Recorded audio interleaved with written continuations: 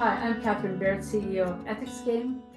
One of the questions that I'm often asked is how to support learners in using generative AI in particular as they begin to craft their assignments and respond to the tasks that they have at the university level. I've often said that we dance a dance as academics. The students want to get the highest grade possible with the least amount of work, and we want to get them to have as much knowledge as possible, understanding the ramifications of the dance. So often as educators, we put in assignments that is about gathering information as opposed to evaluating information.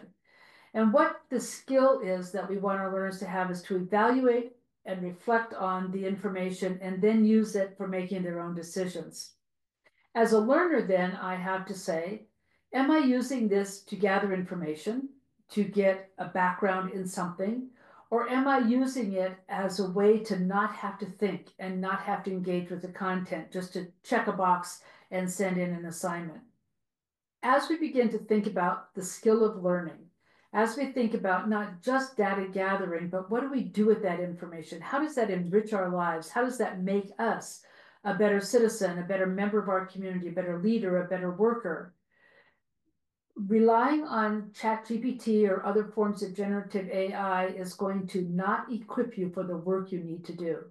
And so what I invite learners as well as educators to do is think about, what do we as humans need to do? What do we as humans bring to the party? And how can we build that capacity for thinking, for evaluating, and for making our decisions? Thank you.